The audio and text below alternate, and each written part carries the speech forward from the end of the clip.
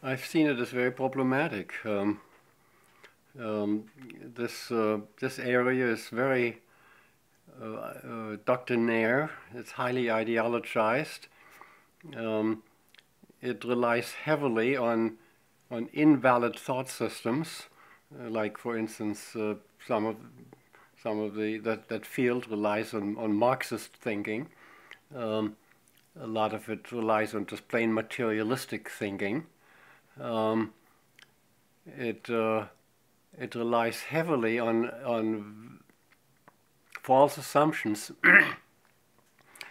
and particularly false assumptions about human nature. And one of the things that we do teach to people is that one of the most important things is to base any scheme on valid assumptions, and particularly in the kind of teaching that we do, you have to have a correct and valid view of human nature. And if you do not have a valid view of human nature and adhere to false assumptions about human nature, then your scheme will be invalid. And, that can lead to all sorts of disasters and awful things. And of course, we have seen extremely high-level worldviews lately, in the last 100 years, based on false assumptions about human nature. Just to consider Marxism as a good example, fascism is another one,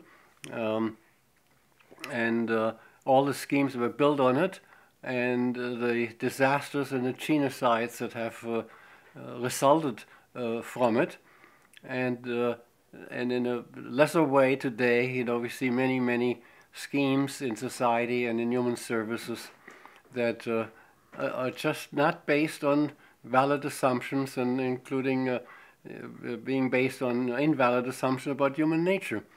A lot of it is tied in with that constructionism, that things are the way pretty much I subjectively want to see them to be, and there is no truth, there is no reality. And everybody's story is of equal validity and equal truth, and no scheme is better than any other scheme, or no society is healthier or better or worse than another one, and all sorts of these kinds of assumptions that are floating around that are not going to sustain a valid and successful enterprise. The whole idea that human impairment is unreal, so to speak, that it's a social construction, and it is so absurd, so contrary to reality in the human experience, that you ask yourself, if you're anchored in reality, how can intelligent people, highly intelligent people, highly educated people, adhere to a belief that is so basically and evidently, self-evidently wrong?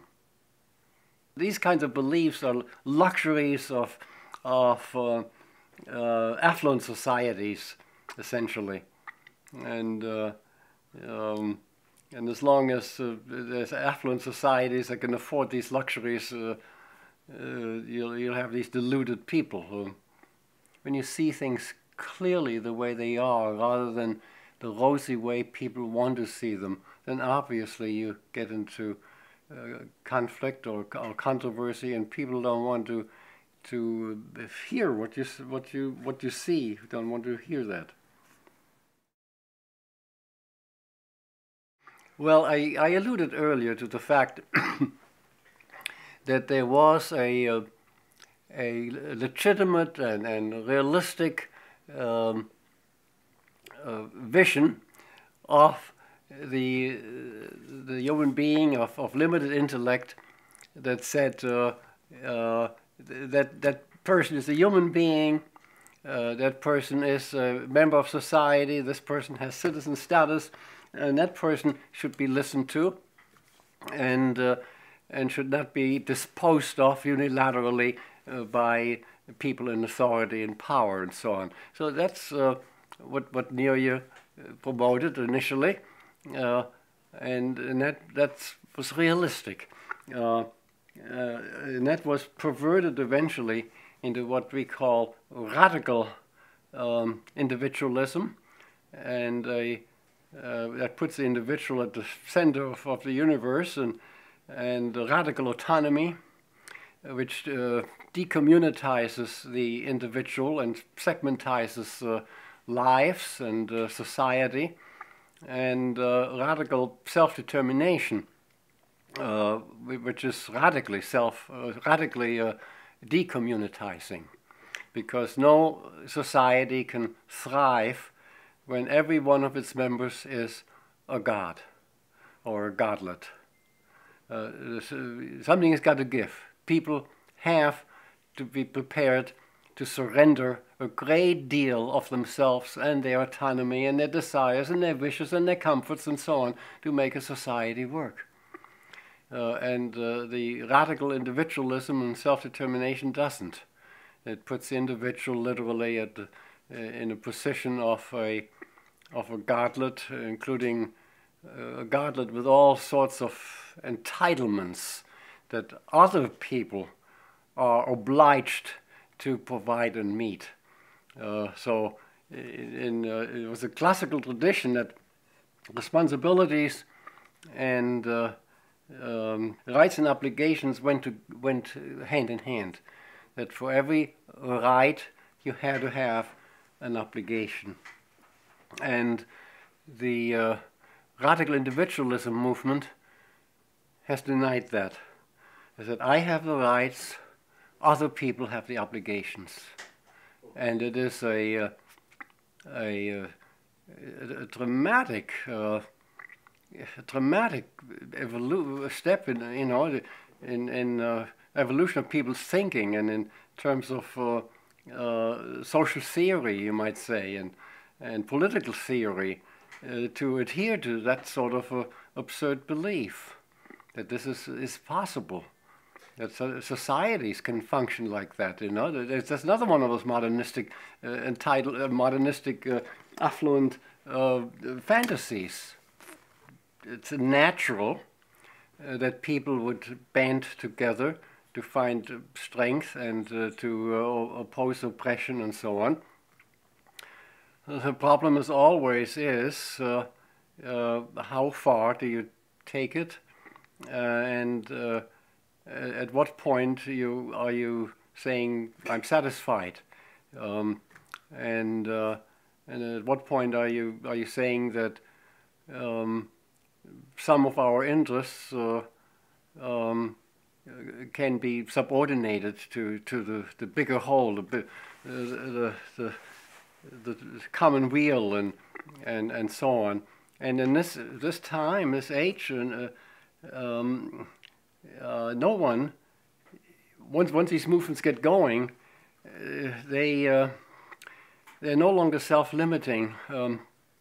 They press toward the actualization of in absolutism and extremism, and so we've seen this with the racial domain, and we've seen it with the women's movement, that the extremities that these have gone through, and to some degree still are. That they've become, at a certain point, then obstacles to a viable, functional society. Do those people that take it to the extreme, however, invalidate those who don't? Well, probably not, but to the degree that they end up determining, so to speak, what happens. That they influence the outcome. I mean, when you consider, let's just look at the racial situation. All the progress has been made, and yet we have vast segregation, vast, vast segregation. We have tremendous resentments, hatreds floating around left and right, and we have social consequences like the the urban ghetto, that nothing like that existed at one time. That's intractable. Nobody has any answers to today's racial urban ghettos, and that is a result of things having gone, and they're not all due to racism. That's the interesting thing, Poverty seems to play a large role there as well, and well, as you mentioned, devaluing perceptions. Yeah, so it's people have difficulty dealing with developments that are multidimensional and that are complex, and that have many positives and negatives at the same time.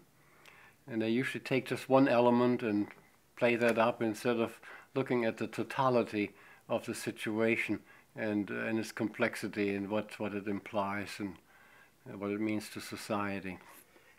This goes back to understanding human nature and understanding human impairment and understanding mental impairment, and specifically the kind of mental impairment that occurs at birth or early age.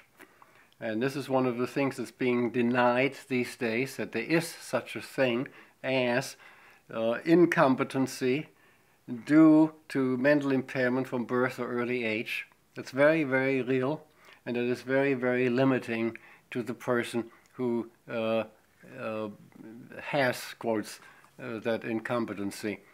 So by the very definition of mental retardation, you have people whose minds are not capable of dealing with certain challenges and certain ideas, certain thoughts, certain problems, and so on. And you have to make up your mind. And is that impairment for real, or is it not? Now, what particularly those disability people say is they talk out of two sides of their mouth. On the one hand, there's this denial of the reality of the impairment, including, in our case, the denial of the reality of the mental limitation of mentally retarded people. And on the other hand, there's a demand that these people be supported by society at a tremendously high social and economic cost. So you have to ask yourself, why should the ordinary citizen have to economically support and pay all these taxes and and all this money for all these services to people who are being said not to have any impairments and have nothing wrong with them? This makes no sense. It's one of the illogical, contradictions and we now see so much of. So, so to the degree that a person's mentality is not adequate to deal with high-level and complex and abstract issues, it makes no sense to have these issues resolved by people who lack the capacity to deal with them. And that is what has always been believed worldwide.